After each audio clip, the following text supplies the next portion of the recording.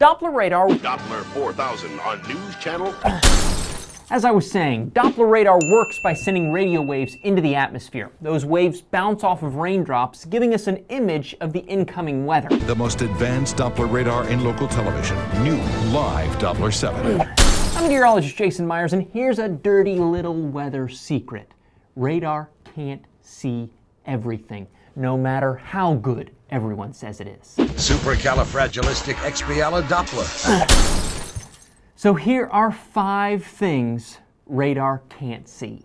Number 1, clouds. Radar beams do bounce off of everything, including the clouds, but non-precipitation items like clouds are filtered out, giving you a better image of the rain or snow that's out there. Number 2, light rain or drizzle. The raindrops are so small, they're usually missed by the radar beam.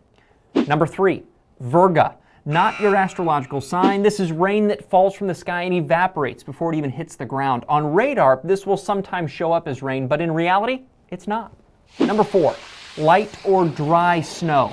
Snow doesn't reflect radar beams very well, so sometimes it can be snowing even though the radar shows nothing. Number 5, tornadoes. Radar beams are way above the surface, but tornadoes occur on the ground. Radar can detect rotation within a thunderstorm, and tornado warnings are sometimes issued solely based on that rotation. But the only way to know if there's a tornado for sure is to see one spinning in person. Don't get me wrong, Doppler radar has been one of the greatest advancements in weather technology, but like weather forecasting itself, it's still not perfect. Thanks for watching this video. Don't forget to like it, comment below, and subscribe to the channel.